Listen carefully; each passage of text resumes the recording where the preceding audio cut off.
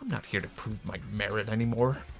I am here to prove my incompetence. What? That's right. If it isn't possible to prove my special standing in society, then I will give up. What do you mean? I'm not going to destroy anything. I'm just going to lay around the city and do nothing. I'm only going to play video games, and eat junk food. I'm going to stop showering and stink this place up. And people are going to tell me, hey, why don't you do this instead? You could go study at a university or go work in this field. And I'm just going to say things like, no, I'm too incompetent for that. I'm too stupid to do anything. And I will speak to everyone around me about the despair of life until they too start to despair life.